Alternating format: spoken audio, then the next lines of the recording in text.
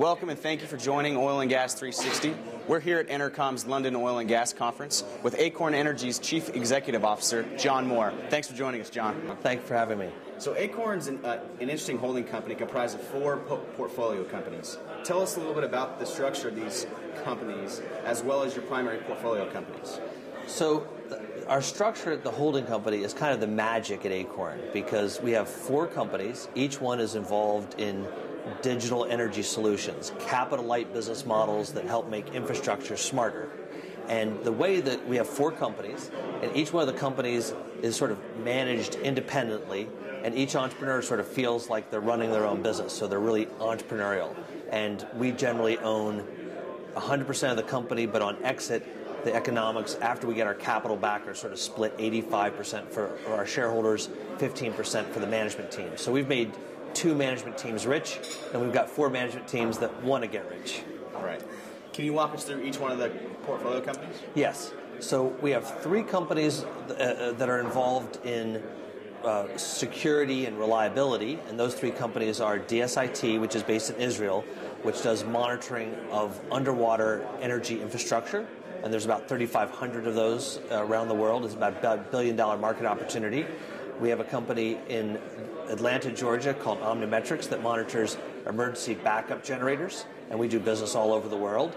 And then we have a company, a smart grid company called GridSense that monitors transformers, and transformers are sort of the connective tissue of the electric grid.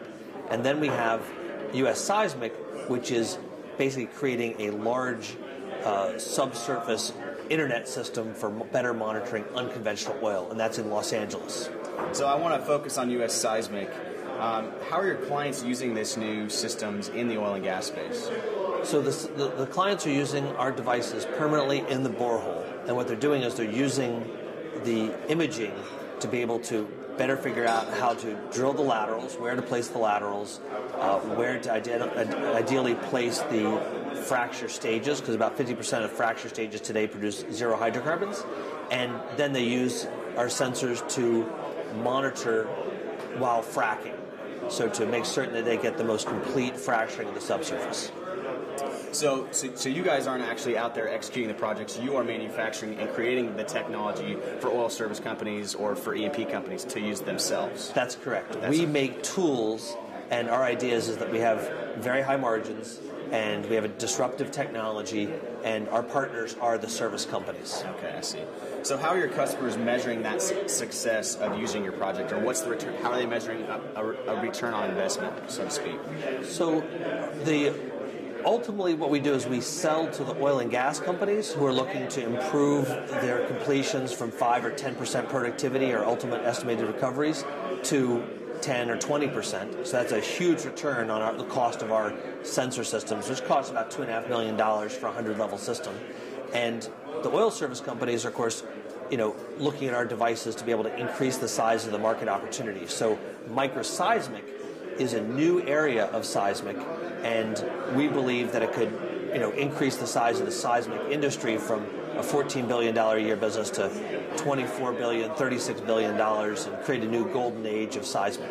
So it's lots of new, interesting technologies. What potential catalysts should prospective investors be looking for throughout 2013 and even into 2014? Well, we're expecting to announce some major customer trial results. We have a super major, which we're in the middle of a trial with right now, and that could be transformational for our business.